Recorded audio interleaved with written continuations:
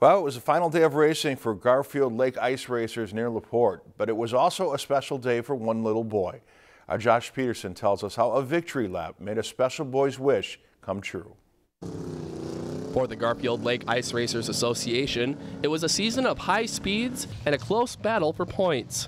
But the emphasis on the final day of the racing season shifted to fulfilling a dream for one special little boy.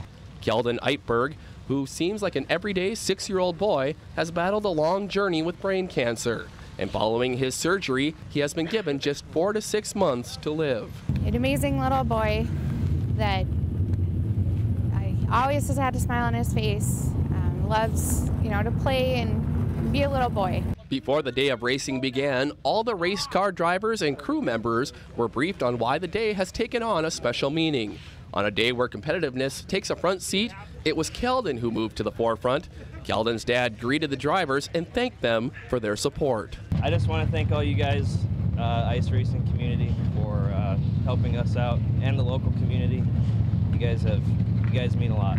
To make the race day extra special, plans were put together to provide Kaldyn with a very special opportunity that not many kids get to enjoy.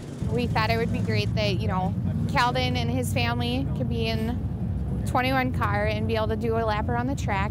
After the pit meeting, Kaldyn, accompanied by his mom, dad, and other family members, loaded into Robert LaRosa's number 21 ice racer and headed on to the frozen track. Providing special moments like this is something the Garfield Lake Ice Racing Association takes pride in offering to the community. I hope it makes it a little easier on the family just to know what kind of support they have from us. So. After a single lap, lined 2 by 2, each ice racer followed behind Kaldyn's racer, marking a special journey around a frozen track with Kaldyn leading the way in his victory lap.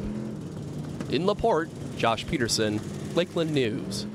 Kaldyn will turn 7 years old later this month. His family is looking to take a vacation to the West Coast and Disneyland in the near future. If you'd like to help the family out, we have a link to Kaldyn's GoFundMe page on our website at lptv.org/news.